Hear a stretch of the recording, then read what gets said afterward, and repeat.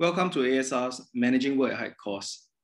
Now in this course, we will be teaching you how to work at height safely, how to supervise men working at height, how to manage and implement systems, as well as to assess your own risks and integrate all these various skills and functions together in order to produce a much safer working environment for your workforce. So in this section, we will identify, explain, and apply relevant workplace safety and health legislations, approved code of practices, Singapore standards where applicable, and various other work at height regulations. Let's have a look at the Workplace Safety and Health Act. Because this is Singapore, so a lot of the things that we are dealing with deals with our Singapore law. So the Act is our law. As far as workplace safety and health is concerned, this is one of the key regulations that we need to pay attention to. Now let's contextualize it to the work at height ecosystem and the WSH framework that we apply here in Singapore. There are three principles used in setting up this framework. It is to reduce risk at source by requiring all stakeholders to eliminate or minimize the risks that they create. Now that requires a mindset change from managing the risks to identifying and eliminating risks before they are created. So it's a much more proactive approach. It's no longer just prescriptive. Another principle is to promote greater industry ownership of WSH outcomes. So the key thing is outcomes. So we change from being just compliant to prescriptive rules, I say this, you do this, to a much more proactive stance whereby the concept is to achieve better WSH outcomes. Preventing accidents through higher penalties for poor safety management. Of course, this is the rod, because accidents are costly, but we would like to, the law would like to bring to your attention that actually poor safety management is costlier. Now, because this is a work at height course, it is important for us to contextualize it within the work at height ecosystem.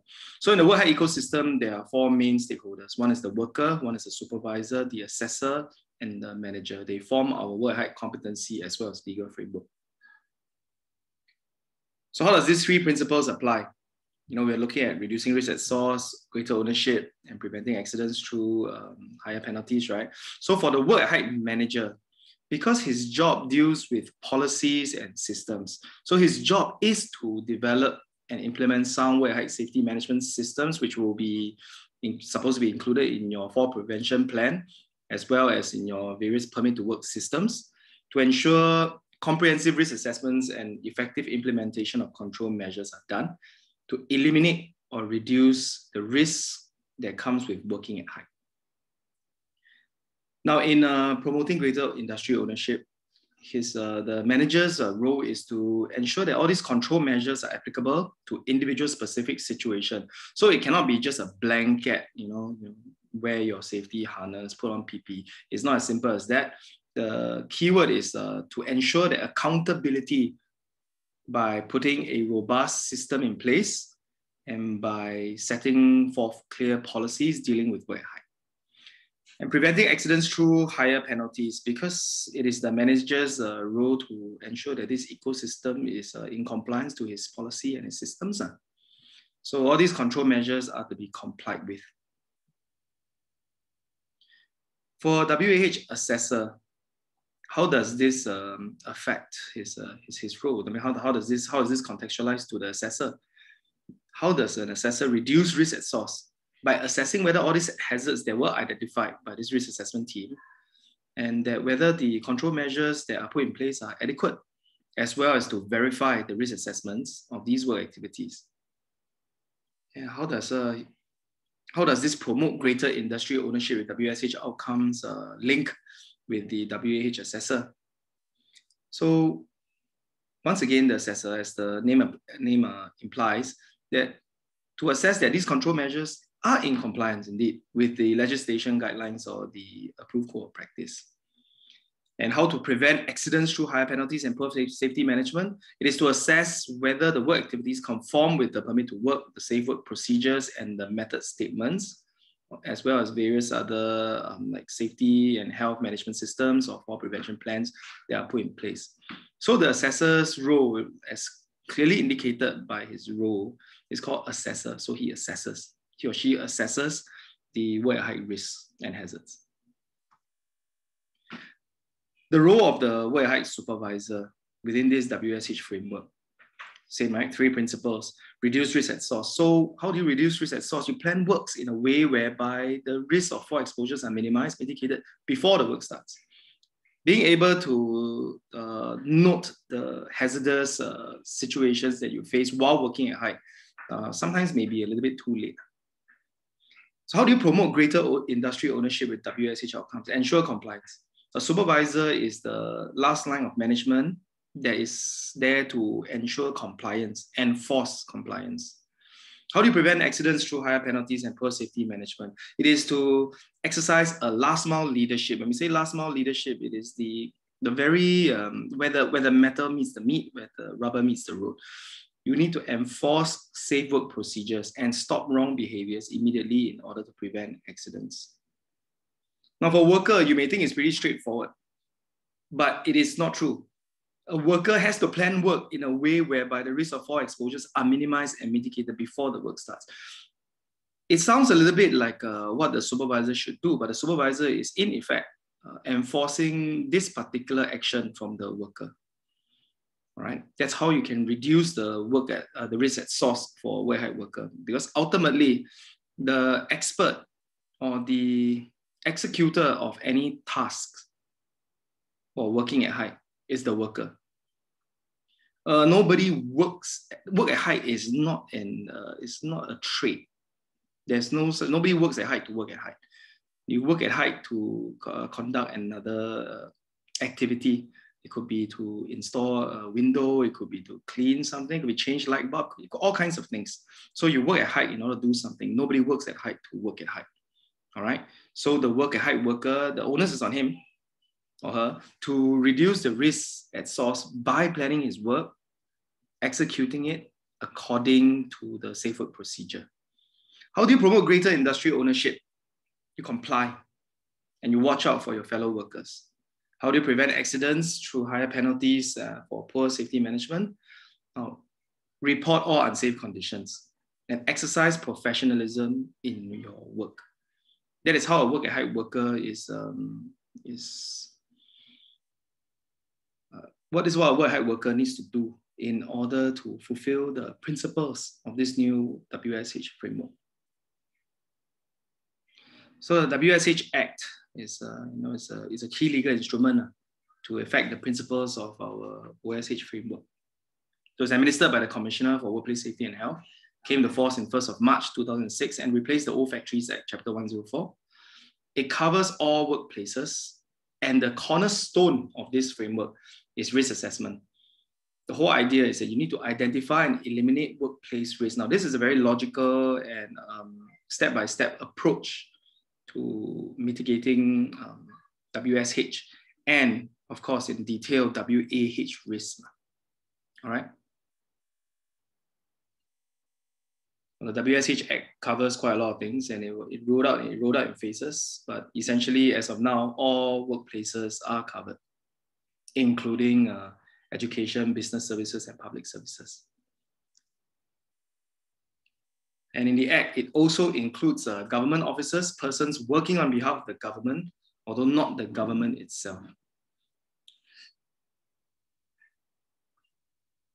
So it's the duty of every person at work to use the regulation in such a manner so as to provide the protection intended for securing his own safety, health, and welfare while at work. He's also to cooperate with his employer or principal or any other person to such an extent so that everyone, okay, the employer, the principal, or any other person, in this case, to comply with the provisions of this Act. And no person at work shall willfully or recklessly interfere with or misuse any of these appliances, whether PPE, whether protective clothing, conveniences, in order to fulfill the requirements of this WSH Act. So any person who without reasonable cause does any negligent act which endangers the health and safety of himself or others, you will be guilty of an offense, and you could be liable for a conviction and a fine not exceeding $30,000 to imprisonment not exceeding 2 years or both. And any person who contravenes this shall be guilty or shall be liable to a conviction or fine not exceeding $1,000, or in a case of a second or subsequent conviction, to a fine not exceeding $2,000. Now let's have a quick glance at the work height regulations. First, we must define work height. Work height means working on any place that's elevated where you could fall, in the vicinity of an opening where you could fall through, near an edge where you could fall, or through a surface. That means it could be like a fragile roof, a surface through which a person can fall, or any other place, whether above or below ground, from which a person could fall. So from one level to another, it's reasonably practicably likely that a person or any other person will be injured due to the distance of the fall. Now, this covers quite a lot of things, and essentially it will also cover slip, trip, and fall. It is irrelevant of height or depth. It is just essentially if you could fall, the work height definition could actually be applied to you. Now, this is to be distinguished between hazardous work at height. Now, when we say hazardous work at height, it means that there is something else within the regulations that define, that says that perhaps a system needs to be in place in order to manage it. Now, this is an extremely sensible and logical way to demarcate certain responsibilities so that stakeholders can easily understand. Because once it is, let's look at this. Once the distance is more than 3 meters through which a person can fall, a hazardous work at height environment is defined. What we are in effect saying is that once a work at height task is considered hazardous, there is a permit to work system that is applied to it. It doesn't mean that injuries, accidents, and the law doesn't apply to anything below 3 meters. What it does mean is that above 3 meters, extra control measures, such as the work height ecosystem, suddenly comes into play. So the focus of the work height regulations is as such. First of all, you should avoid working at height.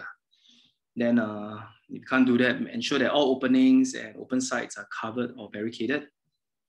Use travel restraint systems first, and if that doesn't work, use fall arrest systems. So there's a tiered approach to how we should look at work at height. Avoid working at height. It's the duty of a responsible person. It could mean the employer or the principal, who's employer is of a person who carries out the work in the workplace, or the principal under whose direction a person carries out any work in the workplace. So employer is like your boss, but principal is like a subject matter expert for a particular task. Therefore, the principal is responsible for various work at height risks, right, that is peculiar to his particular trade or tasks, right?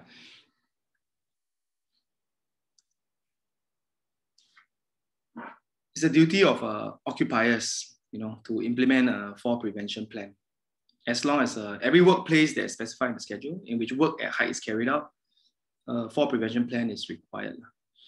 And the fall prevention plan needs to be established and implemented in accordance to the requirements of the approved code of practice. So there's a approved code of practice for working safely at height. In there are 10 elements upon which a fall prevention plan needs to cover.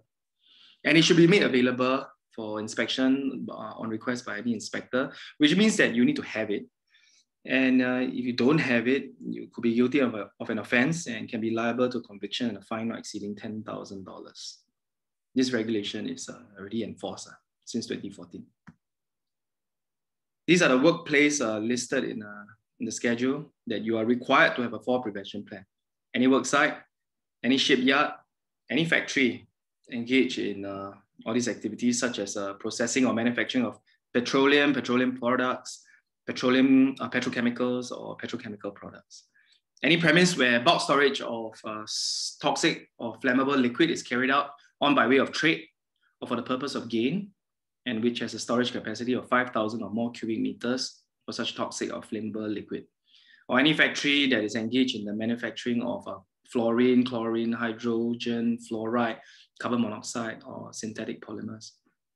Any factory engaged in the manufacturing of pharmaceutical products or their intermediaries. Any factory engaged in the manufacturing of semiconductor wafers.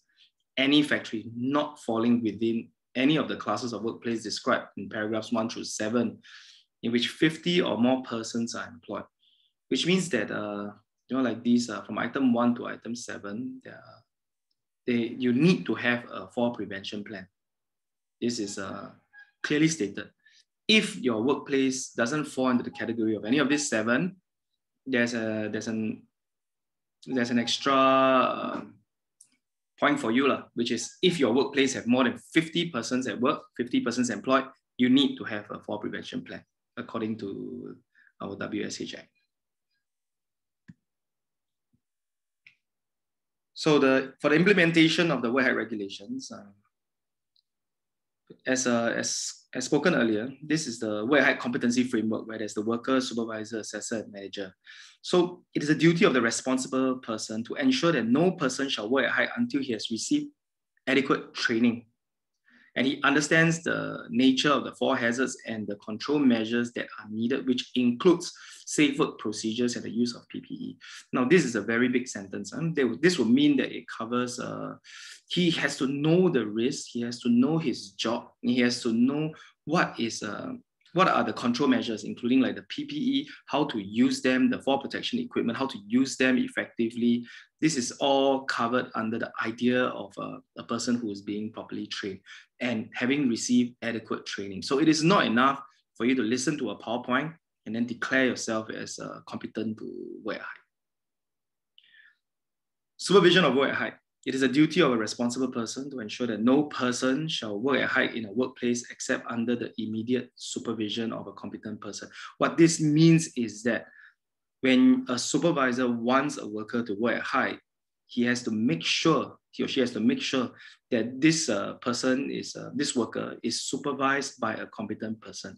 Now, a competent person here is going to mean that a person who's trained and experienced and able to carry out the task effectively. Okay, in the WAH regulations, there's something about the open sites and opening. It's a duty of an occupier that every open site or opening into or through a person is liable to fall more than 2 meters shall be covered or guarded by effective guardrails or barriers to prevent a fall. Now, the cover or the guardrail barrier may be removed where free access is required to work actually in progress at or near the open site or opening. So Tiga openings, all these are here. Every cover, guardrail, or barrier shall be reinstalled and replaced immediately when the access of persons or movement of materials is not taking place at or near the open site or opening. So it is a very, it wouldn't be right to say, for example, you open up these guardrails and barriers, and then you stop and you go for lunch, and then it is left there alone for an hour. So if it's not in use, it needs to be closed, all right? So it is not reasonably practicable to comply for whatever reasons due to the equipment or the materials that need to be brought up to whichever floor, then a travel restraint system shall be used to prevent a person from falling into or through the open site.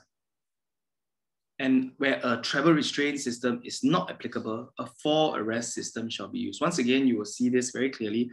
Use travel restraint first, because travel restraint means you don't fall first. Fall arrest is like a backup. In case you do fall, you have something to catch you. That's how the law interprets this. Cover, guardrail, and barrier to prevent fall.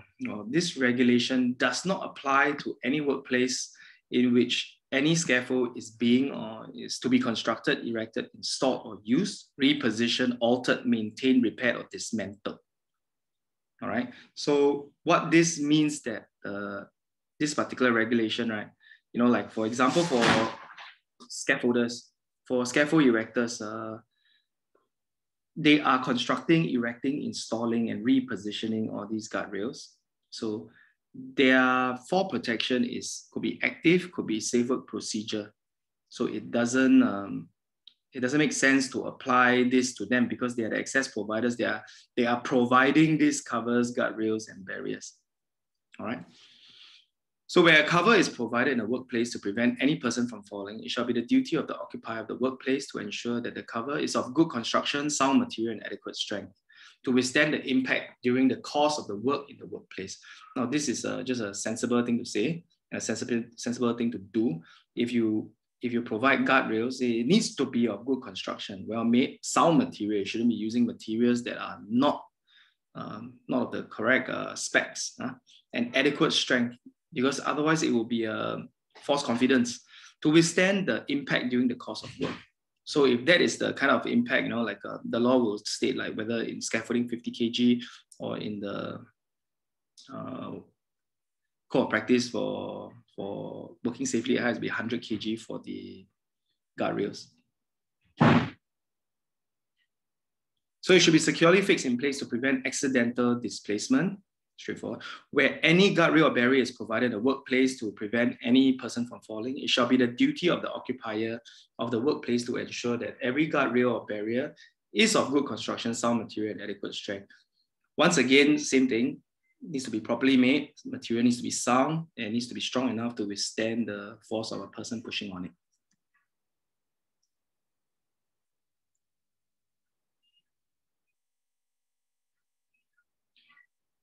So covers, guardrails, barriers to prevent fall. It is placed on the inside of the uprights of structure and secured so as to prevent accidental displacement.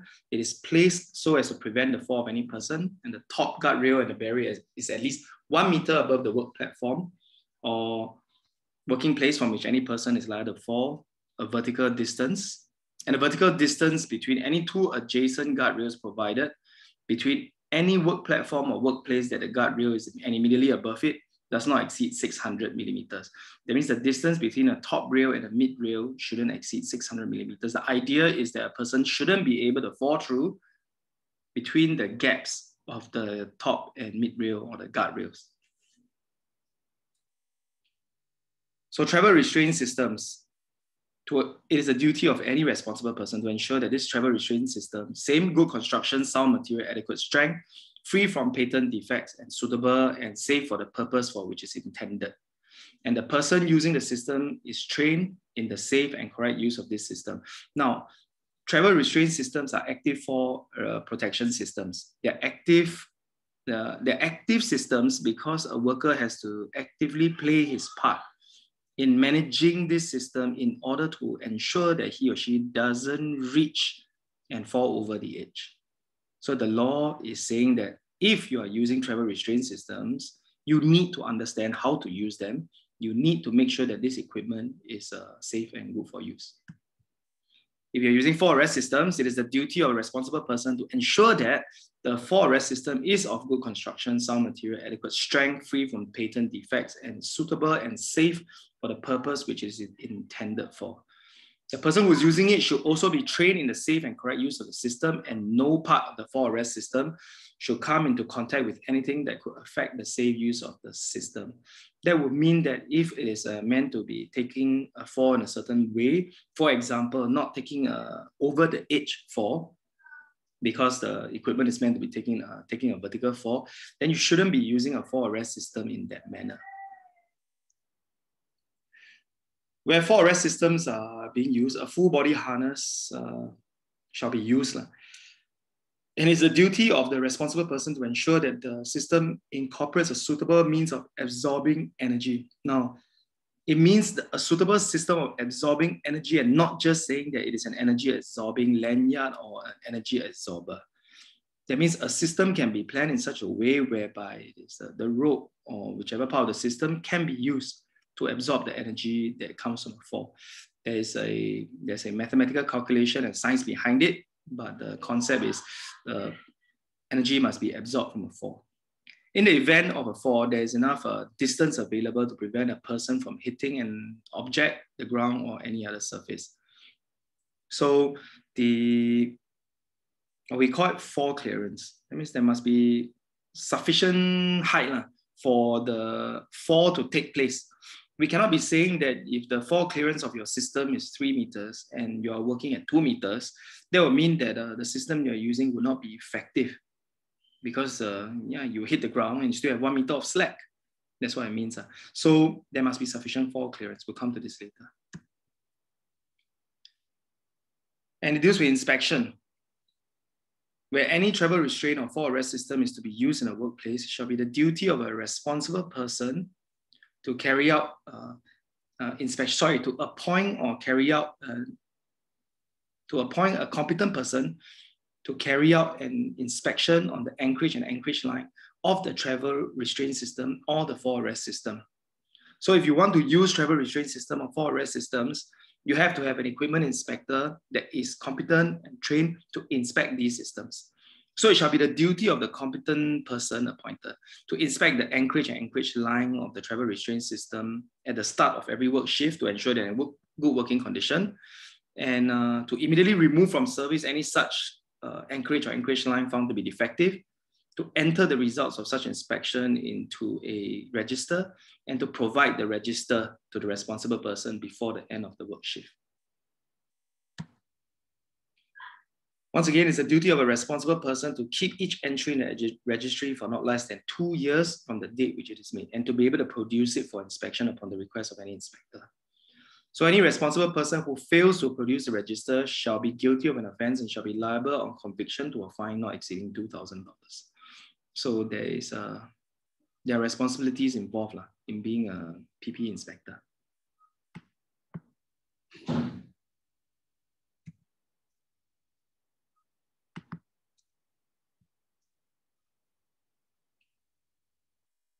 It's the duty of the occupier to provide and maintain a substantial handrail or guardrail or any other barrier to prevent a person from falling when you're using a staircase.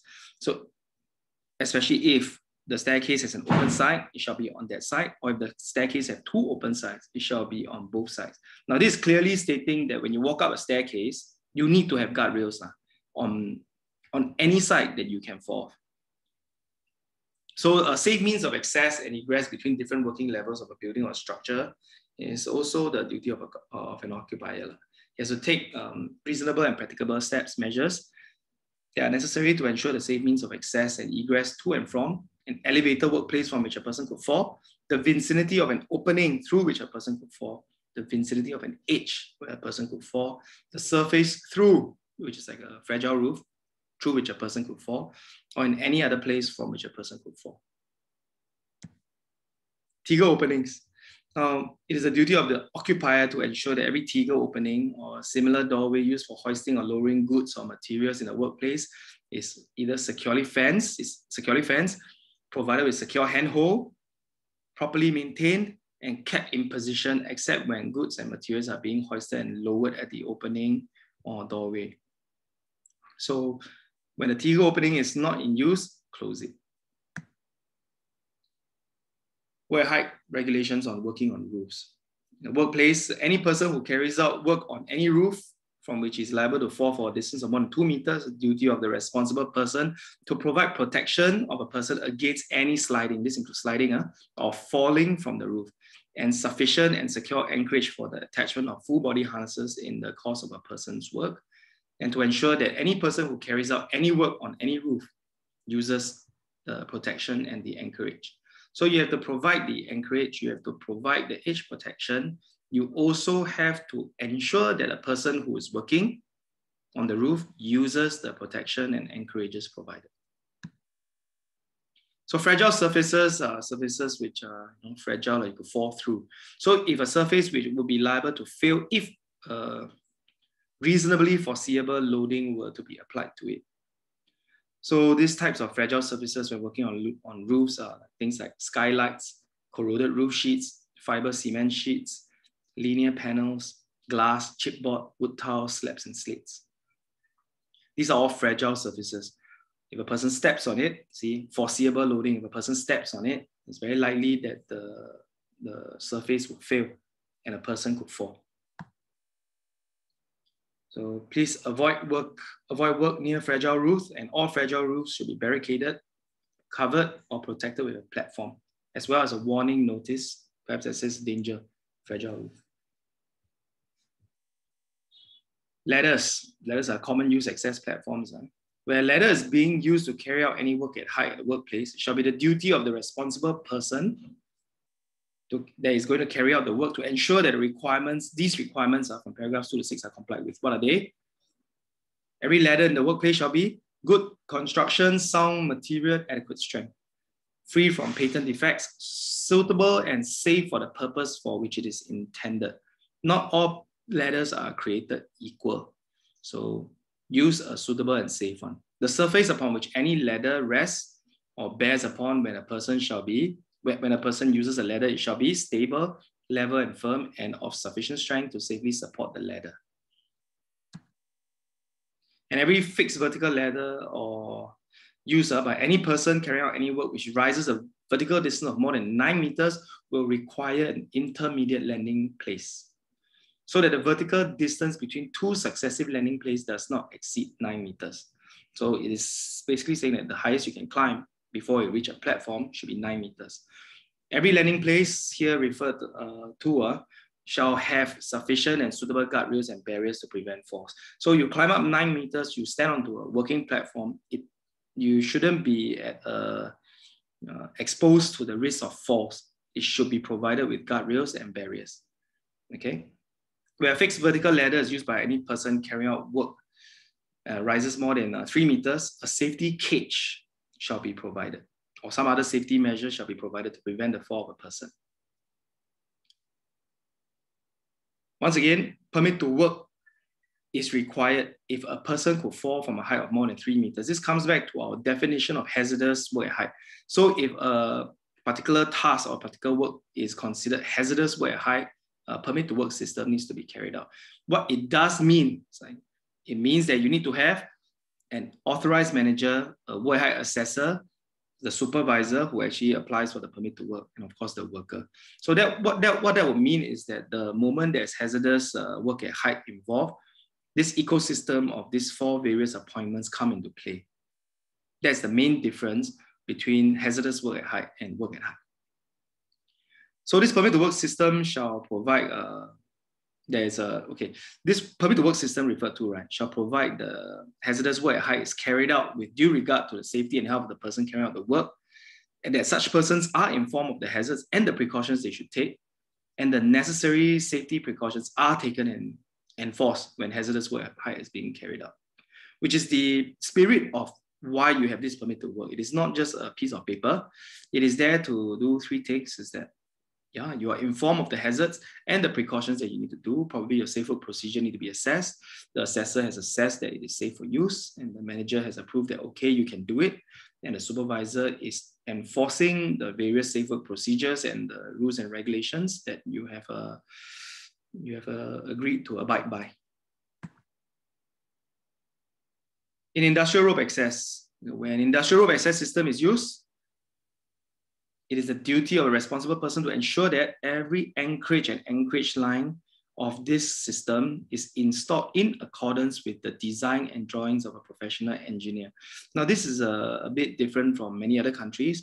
Basically, we are saying that a professional engineer needs to calculate and endorse to say that an anchor is safe for use for rope access. All right. You need to have at least 2 independently anchored lifelines, which means that they shouldn't be sharing one anchor. Now, 2 lifelines is 2 lines means that one is a working line and the other is a backup line for the fall arrest system.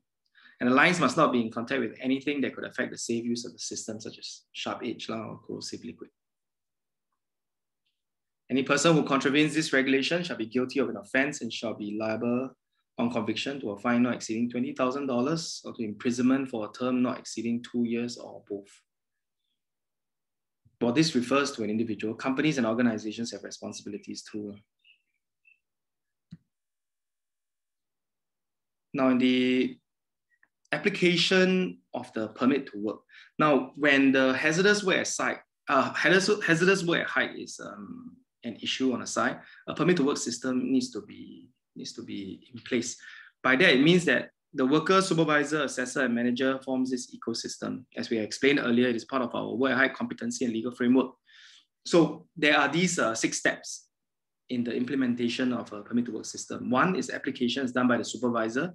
Two is evaluation is done by a work height assessor.